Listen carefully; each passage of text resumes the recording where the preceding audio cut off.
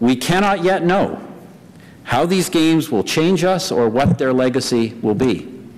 But we do know this, ladies and gentlemen, that British Columbia has made enormous strides in the early years of the 21st century. It has grown exponentially, gathered economic strength, and become more important in Confederation than at any time in the history of this country.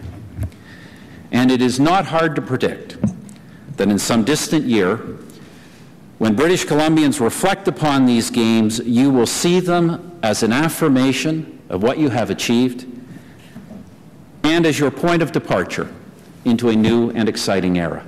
I also want to tell you that all Canadians are proud to be partners in these games, be it in the form of venue infrastructure, legacy funds, cultural events, or the essential security arrangements. All Canadians, through the Government of Canada, have made the investments needed to ensure a world-class event. Because, well, Vancouver and Whistler may be the staging grounds of the 2010 Olympic and Paralympic Winter Games.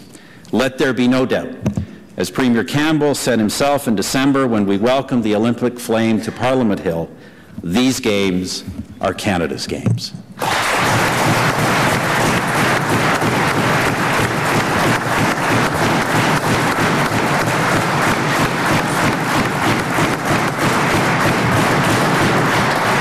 Because, ladies and gentlemen, while British Columbia will have on display during these games everything of which you are so proud, the thing that will be the most visible once our national teams and athletes appear on the stage will be BC's greatest attribute and its greatest asset, and that is that British Columbia is part of Canada.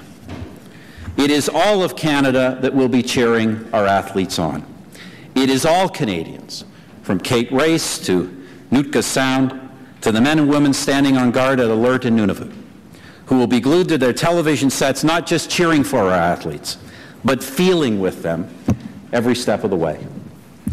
In this great striving among the nations that is no serious or less determined for being undertaken in a spirit of goodwill, Canadian athletes will create now the yesterdays that we shall all savor in our tomorrows, the stories of which we shall remind each other, the feats of courage, commitment, and fair play that we shall offer to our children and our children's children as examples when they ask, what does it mean to be Canadian? And when we answer, we shall feel that warm glow of pride, as we should, as Canadians. Patriotism, ladies and gentlemen, patriotism as Canadians should not make us feel the least bit shy or embarrassed. I know that thoughts of grandeur or boisterous displays of nationalism we tend to associate with others. And I also admit that over the centuries, things have been done around the world in the name of national pride or love of country that would have been better left undone. Yet we should never cast aside our pride in a country so incredible, in a land that we are so fortunate to call home merely because the notion has sometimes been abused. There is nothing wrong, and there is much that is right in celebrating together when our fellow citizens, in this case our athletes, perceiving some splendid star high above us, willingly pay the cost and take the chance to stretch forth their hands and try to touch it for that one shining moment. For no good thing is without risk, and no ideal can be reached without sacrifice. Ask any Olympian who wears the maple leaf. But that maple leaf, we realize, symbolizes more than just the athletes who wear it. It symbolizes the country we love. It symbolizes the Canada, our Canada, that has shown even during this global recession and will show during these games that it can compete and can win against the very best in the world.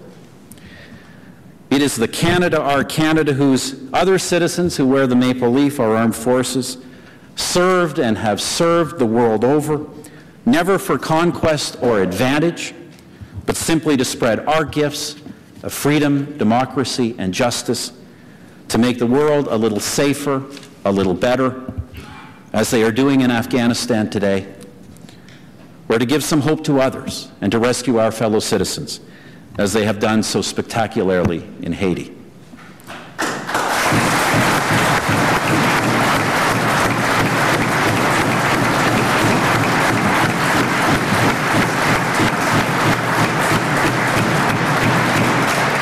That Canada, our Canada, so many of our citizens have given so willingly to Haiti, not because we think we will gain some power or some return, because at its heart, our country is compassionate and generous, not only with our fellow citizens, but with our fellow human beings as well. And you know, in recognizing all of these things about our country, we don't make the claim that it is perfect. But when we have done wrong, as we truly have on occasion, the Indian residential schools, the Chinese head tax, we have tried to learn from those mistakes and to make amends. And that, my fellow Canadians, learning from our history, we have discovered, is the better way to build our future. I believe it is a real strength of this country. It has made us history's benefactors instead of its prisoners. Canada, our magnificent land, to which we are welcoming the world, not just for the Olympic and Paralympic Games, but as a part of our very identity, because all nations, when they come here, will already find their brothers and sisters among us, Canadians, who have arrived from every corner of the planet and continue to come to put aside old quarrels and to embrace a common future together. And so when we, in our national anthem, ask God to keep our land glorious and free, we mean all of us who choose to be Canadians of equal worth, not just in His eyes, but in each other's. Canada, our Canada, is truly worthy of our pride and our patriotism. So let us hold our flag high at our embassies and our aid bases, our outposts and our vessels, our stadiums and our venues, our businesses and our homes during these Canadian Olympic and Paralympic Games. But not just for these games, also for the G8, the G20, the North American Leaders Summit, the visit of Her Majesty, Queen Elizabeth II, and any other great occasion, not only as a symbol of how much we appreciate all that we have, but also as a sign of welcome to the world. Let it be a cheerful red and white reminder of a quiet and humble patriotism that, while making no claims on its neighbors, is ready to stand on guard for itself. We will ask the world to forgive us this time, this uncharacteristic outburst of patriotism and pride, our pride of being part of a country that is strong, confident, and stands tall among the nations. We will let our flag wave here in British Columbia, beautiful British Columbia, over the podium of the 2010 Winter Games. This is truly British Columbia's golden moment, and it is also Canada's time to shine. And I thank you so much for letting me come here to be a part of it. Merci beaucoup. God bless Canada.